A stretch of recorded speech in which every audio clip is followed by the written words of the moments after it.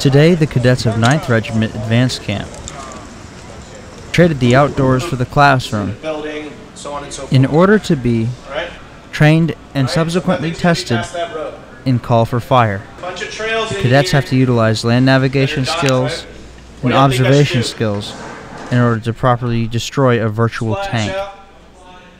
This is a must-pass event. You got 2 chances. You get 1 test, 1 retest. Roger?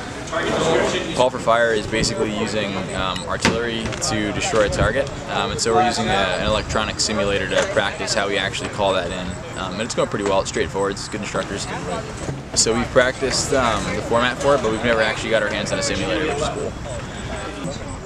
How do you feel about learning basically like a cram session and testing out like right after? Is it intimidating? I think the material is pretty straightforward, so I would say no, but I think if it was a more challenging topic, definitely yes. Reporting for Cadet Summer Training, this is Jon Decker.